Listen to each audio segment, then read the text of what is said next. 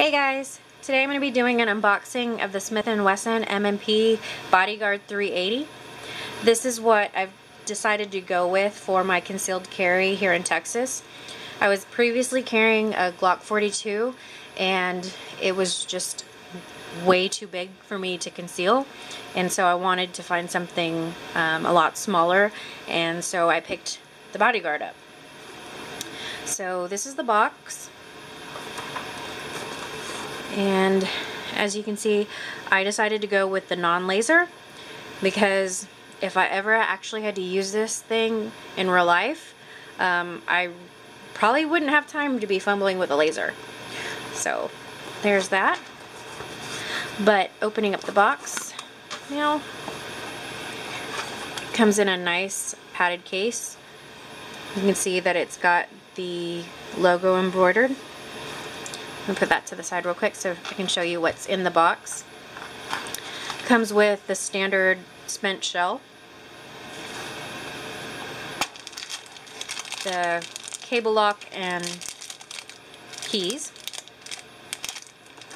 and the registration card.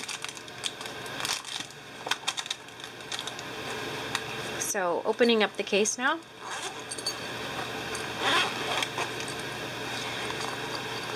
There's, on one side it holds the Bodyguard, and on the other side it holds the extra magazine, and it holds 6 shells.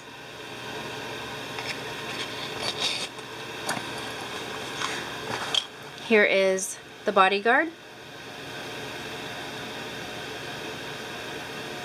and comes with this orange chamber thingy.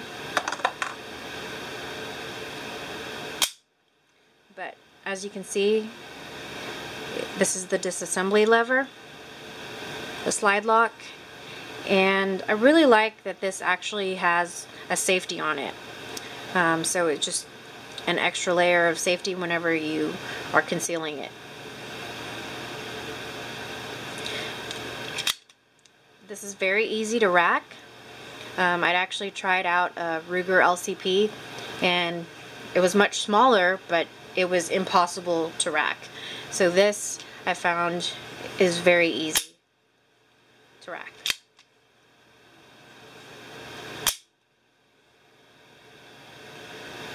It has the mag release,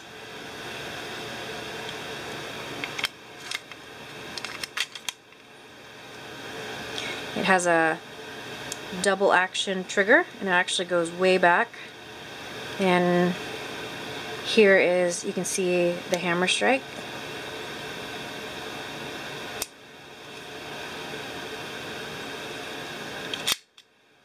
This is,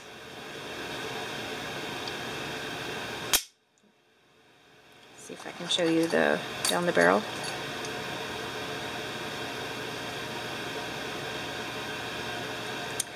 But it's a really nice small size, very easy to conceal.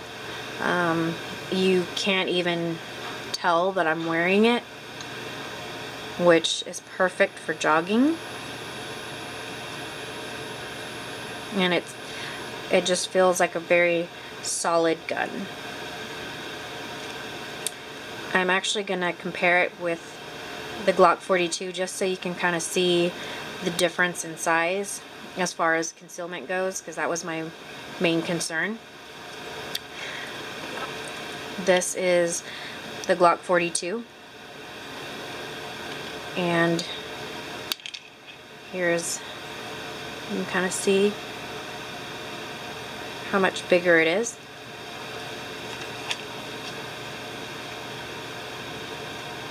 And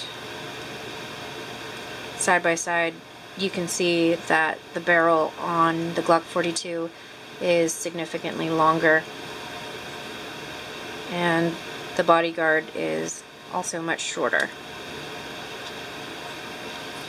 So hopefully that gives you a better idea as far as, you know, sizing to conceal. But that is the Bodyguard 380, and I will do another video and tell you how I think of how it shoots. So, hope you enjoyed it.